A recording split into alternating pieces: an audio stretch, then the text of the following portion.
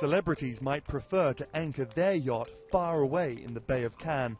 But for those who want to be seen, the best place to park it is just behind the Palace of the Festival in Yacht Row. You've got yachts starting down here, and they go down probably like half a kilometer past the Palais. I guess he's got a farm out Pascal Bourneau is trying to license 4 movies during the festival.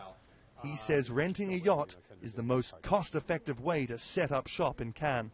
Not only do we use it to conduct business, but we actually sleep here. We've got 3 different places where we can have meetings, lunches, and dinners. And then obviously, you know, at night there's, you know, cocktails and, you know, parties going on as well.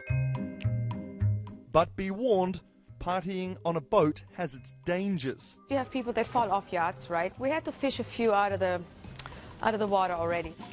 Jeanette Berling has been renting a yacht in Cannes for the past 10 years. She recently co-financed a movie starring Halle Berry, and hosting clients on board is one way to reward them for their money. We usually use the yachts to offer our investors a little bit of a sparkle of Hollywood. Because we work with a lot of high net worth individuals who don't just invest in movies to get rid of their money, but also to have a little bit of fun.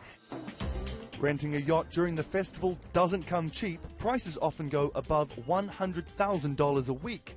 But it does create unforgettable memories, like last year when Pascal went to party on a mega yacht with director Martin Scorsese. But then Leonardo DiCaprio showed up. Marty left that boat to go on the boat next to an even bigger yacht. Angus Bennett, Bloomberg, Cannes.